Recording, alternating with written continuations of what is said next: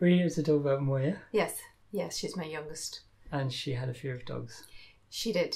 Over the years, it sort of limited everywhere she could go or where we could go as a family. She couldn't go to the beach. If you went for a walk, she was always watching out. It kind of limited her world because when anything was suggested, the first thing she did was assess the level of risk of a dog being present. Mm.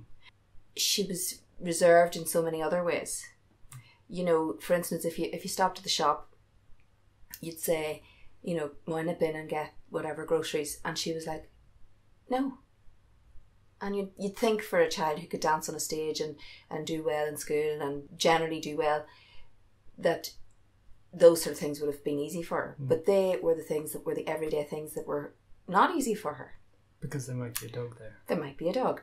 So, you know, a time comes where you kind of go, you've got to get over this, you know, shake yourself out of it.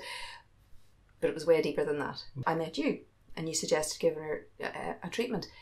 And she came, what, for an hour and a half to you? It was an hour. Just as an example of the way she had gotten.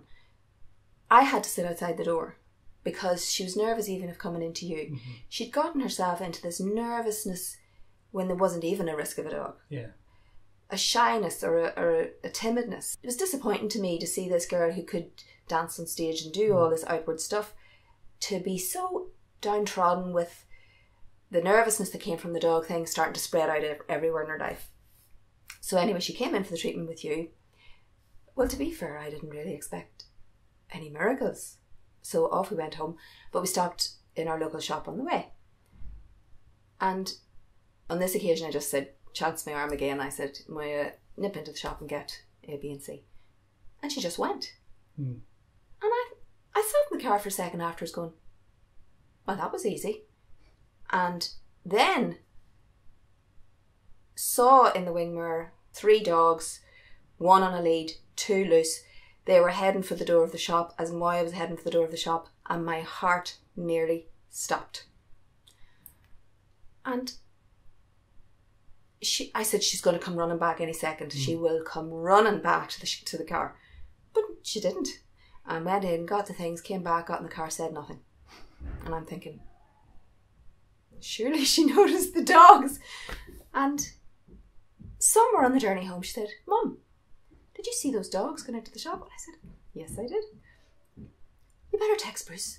I walked into that shop and I was not afraid of the dogs. I can honestly say since then, her confidence has grown. She has flourished beyond my expectations. A few months have made a massive change to her.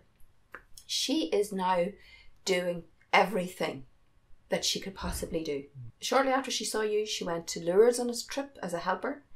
She was in London about 3 weeks ago on a dance trip, and she is going to Kenya in January. She has been fundraising for the Kenya trip.